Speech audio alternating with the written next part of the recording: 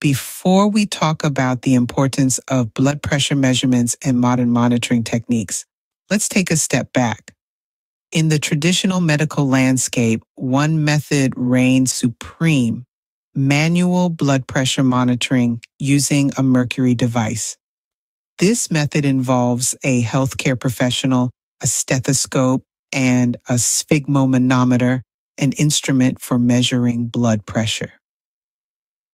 The healthcare professional listens for the Korotkoff sounds, which are the sounds that medical personnel listen for when they are taking blood pressure using a non-invasive procedure.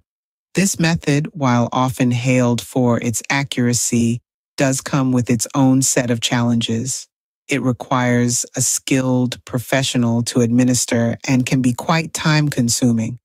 But as we will see, the world of blood pressure monitoring has come a long way since then. Ever wondered just how important blood pressure measurements are to your health? Well, let's get into that today. Blood pressure, a vital sign of heart health, measures how effectively our heart is pumping blood throughout our bodies. For years, physicians have relied on manual blood pressure measurements.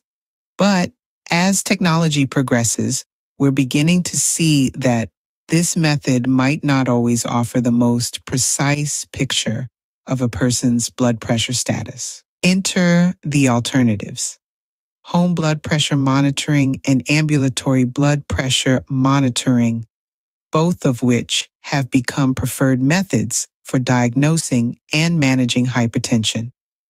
Home blood pressure monitoring empowers individuals to keep track of their blood pressure using digital oscillating monitors at home. This not only equips healthcare providers with crucial data, but also enables patients to play an active role in managing their health. Ambulatory blood pressure monitoring, meanwhile, involves a portable device that automatically records blood pressure at regular intervals over a 24-hour period. Despite potential drawbacks such as discomfort and costs, it offers a comprehensive view of blood pressure changes throughout the day and night.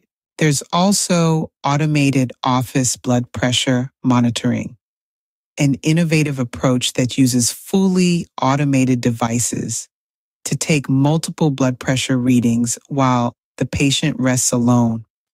Automated blood pressure monitoring has proven more accurate than manual measurements, offering standardized readings and reducing the risk of white coat hypertension.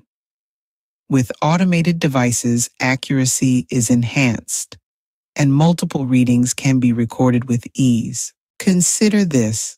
Studies suggest that a target goal of 135/85 millimeters of mercury for defining hypertension using automated blood pressure monitoring might be more accurate.